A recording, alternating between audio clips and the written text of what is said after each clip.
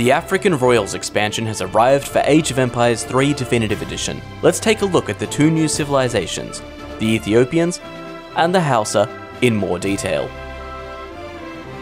Placed on the roof of Africa, Ethiopia was able to assert its influence over the surrounding lowlands and thrive as a continuous empire longer than most. It was one of the few African nations to stay independent by the end of the 19th century. The Ethiopian rock churches and remote mountain monasteries provide an ancient time capsule of culture, over 1,000 years old. The mountain monastery is a unique Ethiopian church that, if constructed on a coin mine, will enable villagers to generate influence whilst gathering coin. It can also train the Aban, a priest able to heal active units from range, and can also collect influence from the mountain monastery. The Gisenya is a nimble heavy infantry that throws spears. As the Gisenya moves in on their target, the rate at which they are able to launch their spears increases, and in melee combat, their spear makes them very effective at countering cavalry. Shottle warriors are fast-moving shock infantry that can easily navigate the battlefield. Expertly wielding two curved swords, their rapid attacks make them particularly effective at engaging the enemy front lines and dispatching infantry. The Neftenya is an expensive but bulky skirmisher that performs well against infantry and ranged cavalry. Their increased health grants them higher survivability on the battlefield, requiring less protection than regular skirmishers.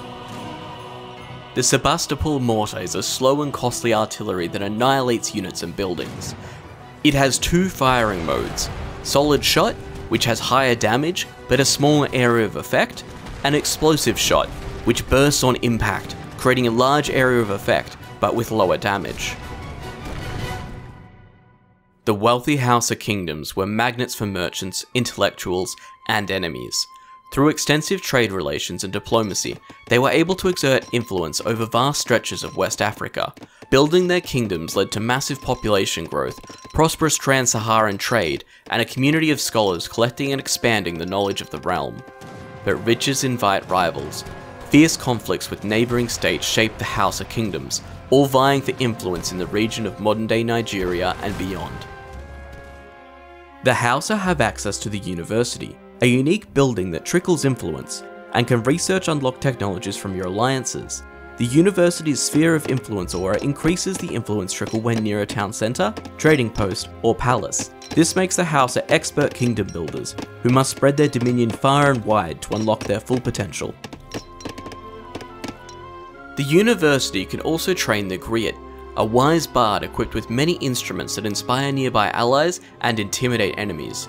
The Griot can also be tasked to buildings, improving their construction speed and work rates. The Maigadi is a slow-moving but intimidating bodyguard. Trained exclusively at the palace at the cost of influence, the Maigadi is an extraordinarily powerful ranged infantry without a specific counter. Sworn to protect, the Maigadi's melee attack is particularly fierce. Beware a direct engagement. The Fulani archer is a foot archer armed with a short bow, which can be rapidly drawn and fired, effective against heavy infantry. The Fulani archer can collect food from cattle, and with the Fulani alliance can even gain access to wood gathering and a long-range attack toggle. Used correctly, they will grant an economic edge and be a multi-purpose fighting force. The Raider is a fast, inexpensive cavalry unit, costing exclusively food. Their bonus damage against economic buildings and treasure guardians makes them ideal for aggressive raiding and treasure looting. However, they will be stopped in their tracks by heavy infantry and are very ineffective against walls and military buildings.